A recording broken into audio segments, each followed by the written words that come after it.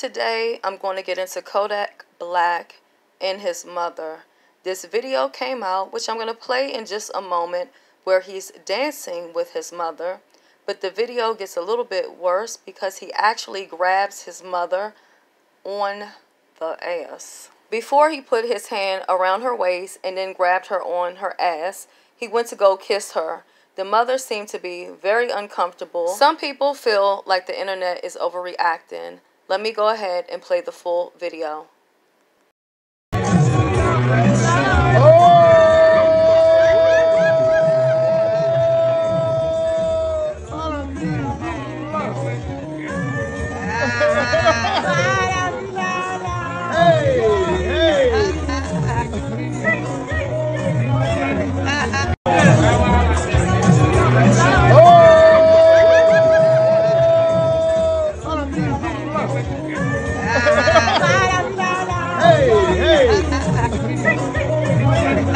I found that video to be highly inappropriate and very abnormal behavior between a mother and a son.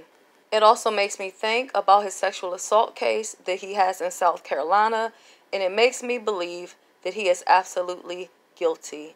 He is sick and needs help. This brought back memories to this story where a son and mother were in love and in a relationship with each other. And although they had been permitted from the courts to being together, they still chose to do so. I'm going to go ahead and play that video now. Who made the first approach was actually me. What happened was we were hanging out and, you know, just talking, you know, just laughing, and I looked at her and she looked at me and I kissed her. It was a real kiss. It had feelings behind it. It had a spark in that. Ever since then, it just stayed. Honestly, I really didn't think we would. We were both consenting adults. If it comes down to it, you know, it's just like the gays. They're you know, as long as they're over 18, everything's fine. You know what I mean? So I thought, you know, I'm 18. She's 8. You know, well, I'm 19. I actually came down when I was 19. But you know, she's an adult. I'm an adult. I can make my own decisions. I never thought it would blow up into something like this. Honestly, if it wasn't that strong, we wouldn't be together right now. We are together, but we're not. We can't really see each other, but in my heart, I know that we're still together. And I still love her with all my heart. If I had the opportunity to leave all this behind during the courts and move back to Utah, but I stayed. I had every chance I had, you know. After 19 years, you know, all the questions, everything got to me, and I had a plane ticket, and I was about to leave, but I couldn't. Every single time I thought about it, I kept on thinking about her, and I couldn't leave. I couldn't. It wasn't fair. I feel at peace when I'm with her. When I'm with her, I'm happy. When I'm away from her, I'm all depressed. To me, it's worth. If it's worth, you know, going through all this, it's worth staying. Even if sometimes the easy way isn't the best way out. Sometimes we have to make that life decision that's going to change and affect everything, but when it comes to it, it's worth it. You know, some people say it's disgusting, it's gross, she's your mom, you know, that's your son, you should be doing that.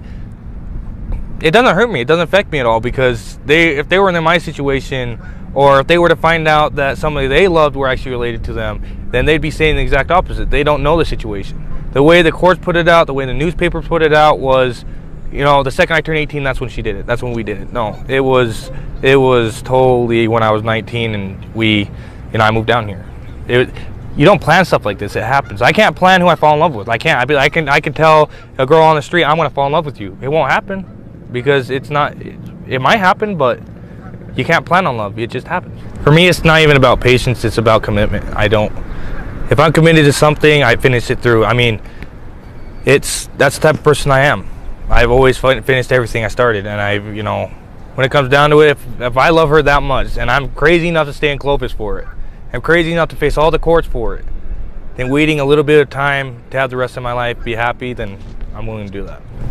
Honestly, I see us living inside a mobile home, renting out our houses, and living life. True love can do anything. You know, it's about this whole entire case is about whether I have the right to love somebody. And I sure as hell have the right to love Monica. You can't tell me who to love, who not to love. It's just people are butting in the wrong, you know, the wrong issue. She's never had anybody give her a rose, or and she's never got really anything from me because I haven't really been able to. is I'm trying to get a job, but it's hard now because of the courts. Nobody wants to hire me, and if I could, I'd give her everything she wants.